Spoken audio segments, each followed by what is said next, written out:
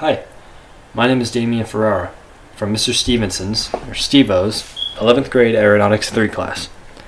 When we entered this challenge, we knew for sure that it would be one to remember, and that it was. Before we begin the tour, I want to thank you for giving us this unique experience to learn all about the functions of an airport. This challenge allowed us to use a tool that we're familiar with and have fun with to build a near-perfect 1-to-1 scale model of Port Meadville Airport. Port Meadville is a smaller airport and more of a rural area of Pennsylvania. Although it's small compared to other airports, the actual size of this runway is still huge. It has a length of 1,524 meters and a width of 23 meters, meaning this runway can support mostly medium and small-sized aircraft. Over here we have some fences that we built, and on the map there are trees behind it, but inside the runway area there are no trees because, I don't know if you know this, but in order to land, there can't be trees. In order to build this model, we used a combination of maps provided to us by our good friend Mr. Goldenberkey and Google Earth. At the fall of our school shutting down, we lost around a week's worth of time to discuss how we were going to get this accomplished. Starting out, we made multiple attempts with starting a regular, non-flat world to build on, and flattening a large area so that the natural beauty of this game would take a role at any background included in our airport. But with the scale that we chose, and the weeks closing in, that didn't look all too realistic. So we decided to start a super flat world and settle in. Originally, we were going to brick scale to shorten the runway, but then we thought, hey, I bet a lot of other people are going to do that too. So why not break the chain and make a near perfect scale model, no skipping steps. So here we are. How do we get everything to a near perfect scale?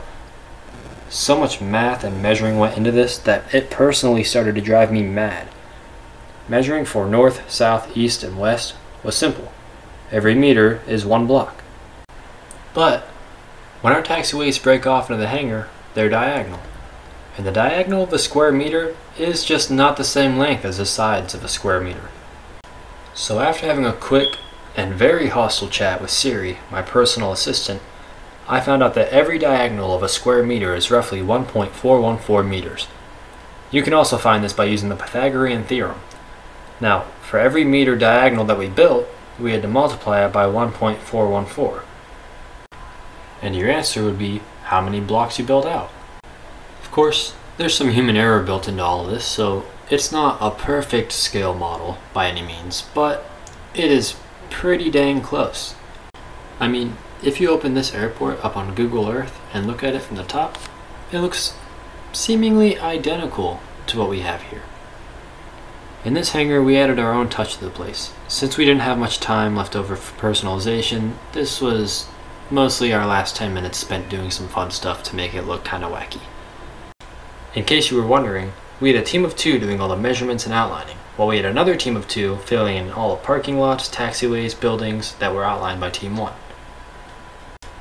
Going through the modules and taking the quizzes really helped us learn the different sign uses and why the differences in designs is so significant.